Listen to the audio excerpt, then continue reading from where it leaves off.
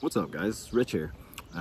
So I apologize if this is a little jarring for you. This is usually a sneaker page, but it's not going to be anymore.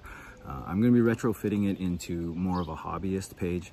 Maybe we'll talk about sneakers a little bit, but probably not. I don't really do that anymore. I probably haven't bought sneakers in a couple years now. And I haven't really touched this page in a couple of years. So we're just going to be doing a few things that are a little different. I've started collecting knives, which I find very satisfying as a hobby. I'm really into tech. I like talking about movies and TV. I got a cool electric scooter that I like riding around. I'm into basketball. I'm into running. There's going to be a lot of things that I'm going to be touching on.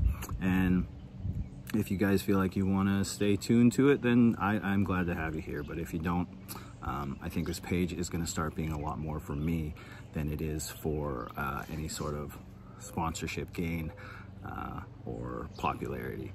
It's just something that I can do for myself as a creative outlet. And what we're going to be doing today is talking about knives.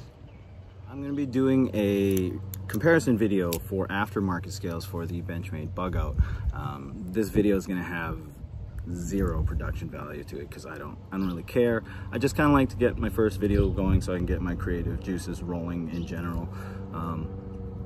Plus, this is a really useful video. I really could have used this video when I was getting into customizing knives, and I think it's going to be really useful for a few people out there. Let's get into it. So I'm going to give you guys a much closer look at the Flytanium Custom. Everything on this knife has been replaced with Flytanium product.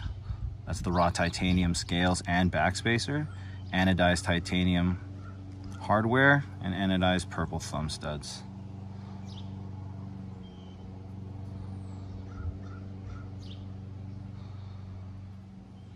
So what we've got here is a 20 CV blade. Both of these Bugouts are using a 20 CV blade. So the first thing that you'll notice about this guy is that it's quite a beefy handle. It's quite sizable, and there's actually extra material in some places, like in this contour here that drops down towards the front of the knife. Now, the standard version of the Bugout does not have these. If you take a look here, this is a Bugout from the Benchmade Custom Shop. I have had the FRN scales too before. I don't have one of those right now because I took it apart because the FRN scales are trash. But if we get back on track here, the G10 scales are very nice, actually. They don't really flex at all, but they're very light, and sometimes I feel like the balance of the knife leans a little too far towards the front. Well, that's not a problem once you get these aftermarket titanium scales in, because that brings a lot of the weight into the handle of the knife, and I feel like I have a lot better control with it. But as I was saying, you can see here that the handle on the Flytanium is just beefier almost everywhere, and most noticeably in that contour that comes down. That contour is not present on a standard Bugout scale. Now, if we go and we take a look at the finish here, it seems to be some sort of blast or washed finish.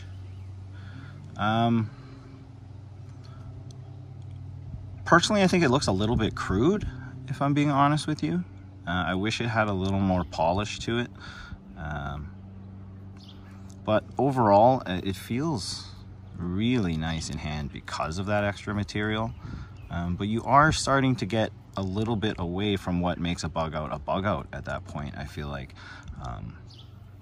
But if your primary concern is to get a better grip and more rigidity into your Bugout, this is a great option. If we're still talking about that finish too, if you look here, just the way everything kind of goes together on this knife is a little crude to me. You know, there's some gappage here, and I attempted to tweak that multiple times so that it didn't really look like that, but that is how it is designed to look. And some people may enjoy that, and I just wish it had been a little bit of a more smooth look. If we move on to the action here, the action for this guy is pretty solid. I can get it to fall shut with a little bit of a shake, so I guess that's shake shut. When I had it completely fall shut, there was too much blade play, and I didn't enjoy that.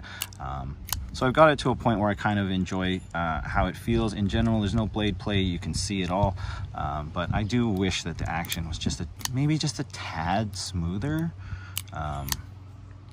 because it does catch sometimes, and I just wish that I could get it to the point where it was just a little snappier.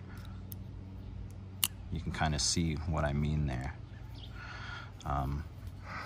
Onto the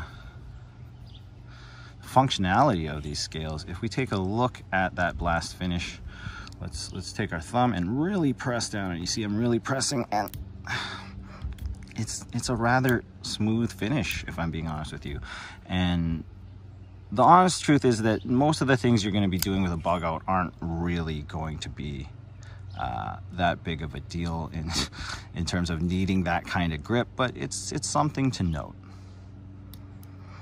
Overall, I think this is a really solid product. It has a couple of points that I'm not thrilled about, but it does have some strong points too, like the ergonomics, like the comfort, like that sizable feel, if that's what you're looking for. So Flytanium is a really easily recommendable product. It makes for a really decent knife, and this is, I think, 1,000 times better than either of the standard scales, even though I do enjoy the G10 scales somewhat. Now we're going to take a look at the Rockscale Design Custom. You see they've got a really spectacular finish on it there. Really cool anodized backspacer. You guys can see the color changing in that a little bit, catching that little bit of sun on it. Hardware and thumb studs, also from Rockscale Design. This is just a really, really beautiful knife.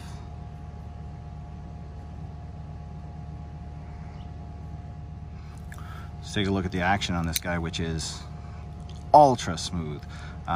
This is, after I had this thing together, and this is the first custom knife I've ever built in my life. I was super proud of this guy, but as soon as I had this thing together, I knew it was the ideal EDC blade. And the action on this guy is just incredible. It's ultra smooth.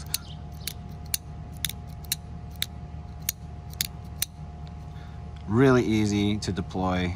A lot of different methods. You can do the Spidey flick, you can do a thumb flick. I like to do this double finger throw, which feels really satisfying sometimes. And then of course the wrist flick, which is my favorite. But the action, as you can see, super smooth. It's a lot smoother than it is on the Flytanium, and same thing, no blade play whatsoever, nothing, rock solid. And I'm super impressed by this knife with these scales on them. 20 CV again. If we're looking at the fit and the finish of this guy, I think this is a really polished looking knife. This looks and feels like a luxury item. Everything about it feels very expensive, and it still gives you that solid feel in hand, that rigidity that you're looking for, without giving you that bulk that the Flytanium tends to give you. It doesn't have those contours. As you can see, the shape is a lot more similar to the standard Bugout scale, and I think that's overall a good thing, because if you add too much size onto the scales, you're kind of getting away from what makes a Bugout, right?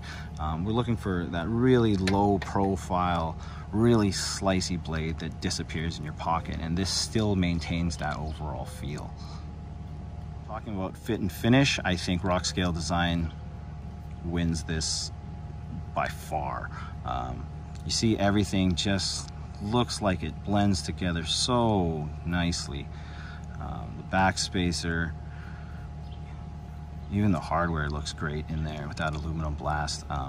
This version in particular has no lanyard hole, which I thought was a very clean look, and I went for on purpose. I enjoy it quite a bit. This thing is so cool. Let's talk about that finish for a second too. Let's get down, put that pressure on it, and just so you can see it has a little bit more grip. It's not the grippiest knife ever, but it has more than the Flytanium version. So which one of these knives am I going to go with? If I had to carry one of these and only this for the rest of my life, which one is better?